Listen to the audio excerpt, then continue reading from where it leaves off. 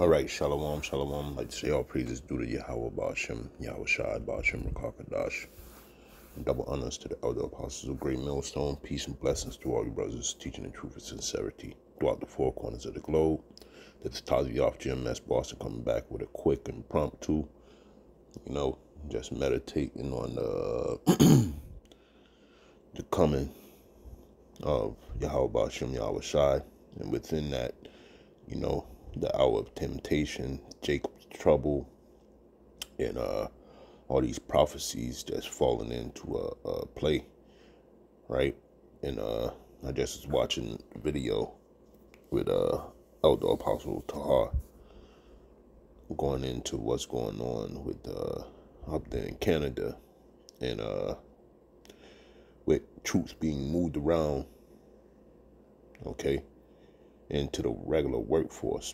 Now, it was some time ago that the elder brother Malcolm, okay, beloved brother Malcolm, and this was probably like maybe 3 years ago, but he said it's strange men joining his dojo, okay, and yeah, this thing's about to go hot, man. All right, it's this plan of martial law. That's what I'm speaking on.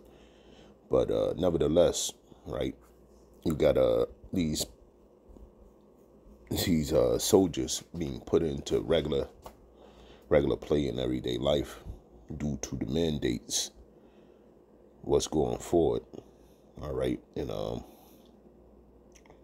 yeah, they're infiltrating. That's what they're doing, and it doesn't even have to be from America, because these other troops can come in and infiltrate as well, man. Just like what we got going on now. Now we got the Taliban. The Taliban is going to be here also. So everybody's rushing to America to get in America, okay, to plunder it, because they know that this is the city where it was supposed to be the richest city on earth, okay. When I say that, the country Babylon the Great. And this is why the Lord is setting it up. That's so, man. Okay, he's getting ready to take this place out with a with a magnificent blow, so to speak. So yeah, when you watching these troops being put into regular jobs, like here in Massachusetts, they're driving buses, all right, because they haven't really came down on the medical field as of yet. But also, these troops are also going to be policing the streets, man. Here in Massachusetts, man, we have a problem right now with is no state troopers. So out there on the highway, man, it's people doing 100 miles per hour like it's the Autobahn, okay? First thing in the morning. So it's no state troopers really in Massachusetts, man. It's few and far in between, man. So what's going to happen is they say they got certain police that's policing, but it ain't no police cars on the freeway. And what'll happen is eventually there will be National Guardsmen, on the highways as well. Why? Because you know why. It said it all in the scriptures, man. This is one way that he can stop you from going from point A to point B. Checkpoints. See, Esau, he's a subtle serpent, and gradualism is his game, man. Okay. Choke points. All right, that's what he's doing. He implements putting troops to drive your kids around. If they want to take your kids, they'll take your kids, period. They'll put them on a school bus and they'll drive them to those facilities where you'll never see your kids ever again. And we know that to be true. Why? Because of things that happened on the border. Okay? These people are being put in place strategically to stop you from getting services, going to free travel. Just look at the hospital in New York. Okay, eventually that hospital is going to be ran like the military wants it to be ran. And to get these notions of the prophecies, you have to watch movies, man. When you watch that movie, The Siege, with Denzel Washington, okay? It's easy. It's easy because Americans are stupid and easily conned, man. Somebody got their money took in 3-card Monty. In America, a lot of people did when that game was the hot game on the city streets. And the same thing is happening now. I got a couple of scriptures and then I'm gonna close it down, man. But yeah, man, when you look at how things are being played out and what's going on, it won't be too much longer, man. Won't be too much longer. Let's get a couple of scriptures and then I'm gonna close it out.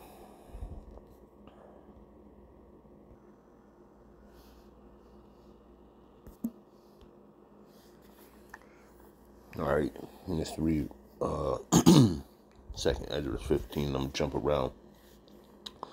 All right, this 2nd Ezra 15. It says, "Behold, speak thou in the ears of my people the words of prophecy, which I will put in thy mouth, said the Lord."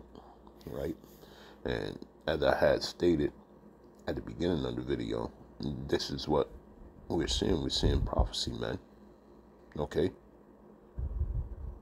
that's being played out right now in real time, and it was foretold by Yahweh Shai, the King of all kings, the Son of Yahweh, okay, through the Spirit, all right, and caused them to be written in paper, for they are faithful and true. So you knew it was going to happen, okay, as sure as you were touched by the Holy Spirit, okay, these words in the book are faithful and true, and they're happening as we speak. You pull up news articles like the one that let's get that real quick. I'll show you what I was just watching. Elder Tahar, right? And you can see in the background it says up to 3 military teams are being deployed in Ontario hospital to deal with surge of COVID-19 patients, okay? And which we know that's a farce, all right? It's fake news, okay? But what we have is a subtle plan to do a insurrection on the people, okay? So they're surrounding the people with their subtle ways, man. So it's no mistake about it.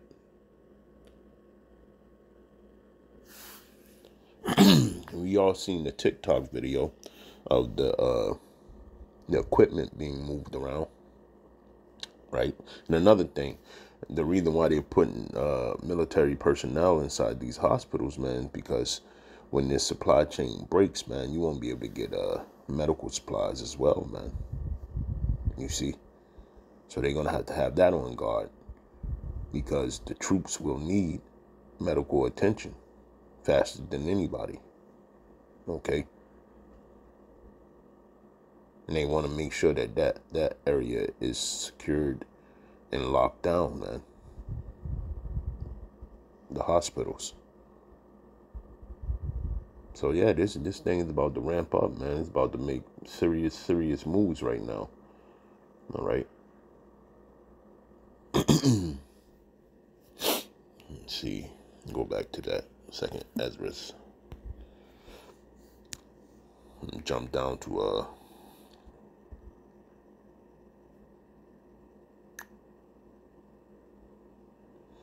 let me jump down to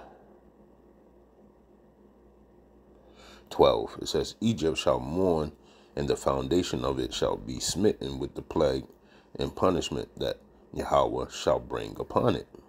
They that till the ground shall mourn, right? The famine's coming, all right? For their seeds shall fell through the blasting in hell, and with a fearful constellation, all right? Woe to the world and them that dwell therein, all right? So destruction is coming.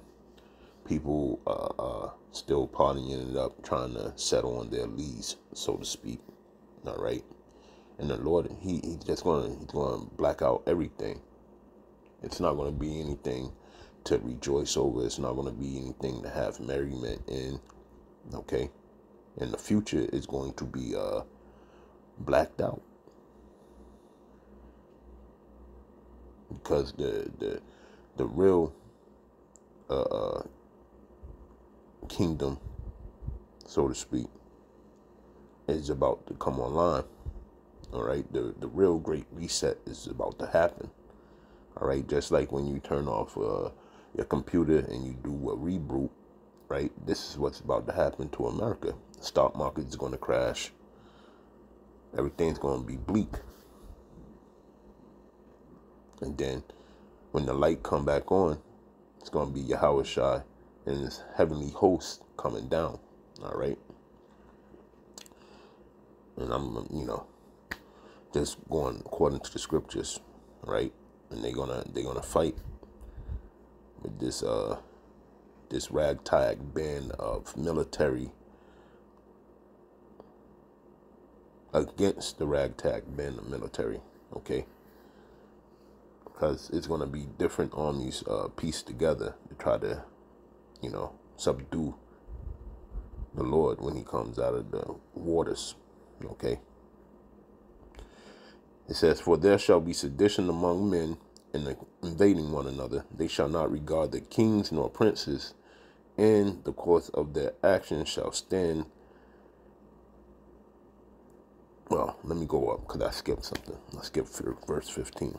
It says, for the sword and their destruction draw nigh, and one people shall stand up to fight against another, and swords in their hands, right? And the modern day sword is, how can you say it? A gun, right?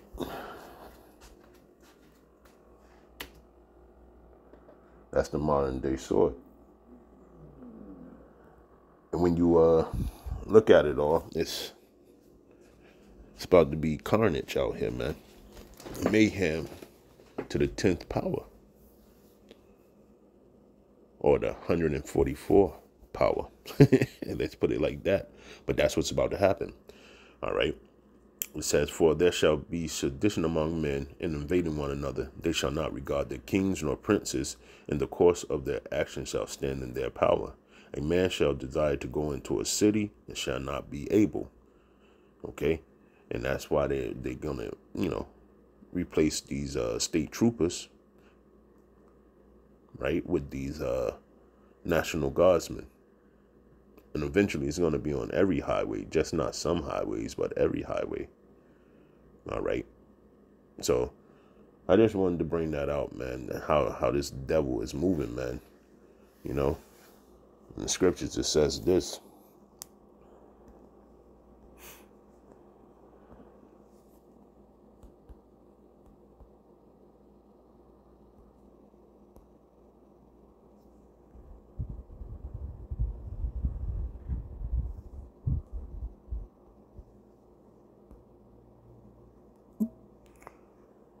Salaki.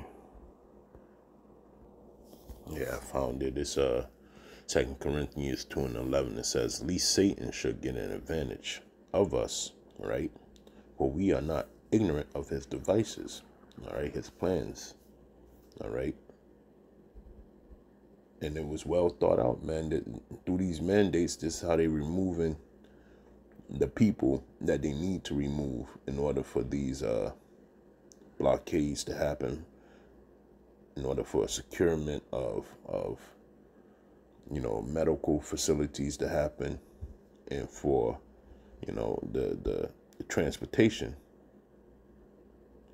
Because once they have the city buses, they can go around neighborhoods and literally they can pick up the whole neighborhood. Just like you've seen in that movie, what's that movie? I think it's called The Fifth Wave. How they was going through the to the camps and picking up the kids on the buses and transporting them off. And also the people take people one way, the adults one way, and the kids another. You see?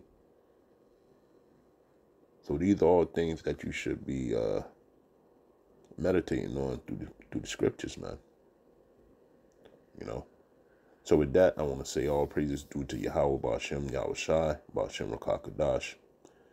Double honors to the elder apostles of Great Millstone. Peace and blessings to all you brothers teaching in truth and sincerity throughout the four corners of the globe.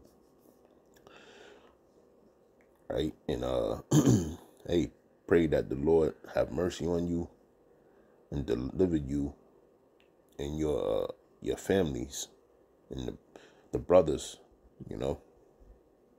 in that hour of temptation, man. Because it's about to blow up. The powder keg is lit, man. And it's ticking. So with that, I want to say Shalom, Abad Babal, and Kwam Yasharala. Shalom.